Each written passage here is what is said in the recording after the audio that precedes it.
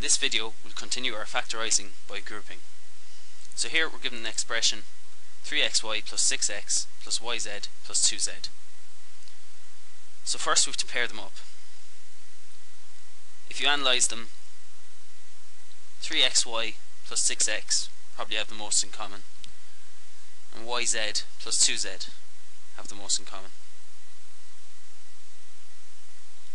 So if we take a look at the first pair, 3xy plus 6x, so what number divides into both 3 and 6 evenly? Obviously 3. So 3 is one of our common factors. Next we take a look at the letters. They both have x, so x is a common factor.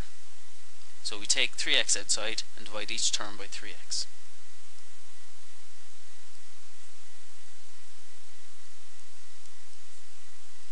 In the next pair, if we analyse it, we can see what they both have in common is z. So the only real common term they have is z, so we take z outside the brackets and divide each term by z.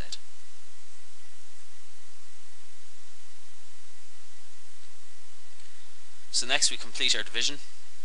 3xy divided by 3x, that leaves us with just y. 6x divided by 3x leaves us with 2. The next pair we have z multiplied by y times z divided by z is just y, plus 2z divided by z leaves us with just 2. So at this point we have it factorised, but again we can go one step further. You can see there's a common term. We're multiplying 3x by y plus 2, and we're multiplying z by y plus 2 also. So we're multiplying both of them by y plus 2. So we can rewrite as 3x plus z multiplied by y plus 2.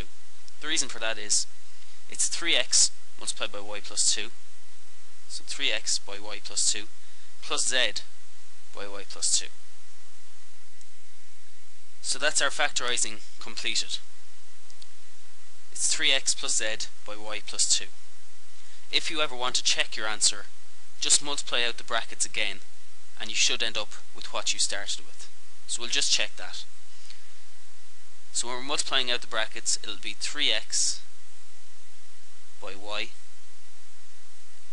3x by 2, then it'll be z by y, and z by plus 2.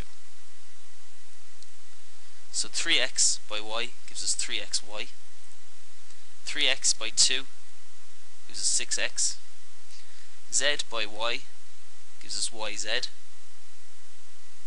and z by 2 gives us plus 2z.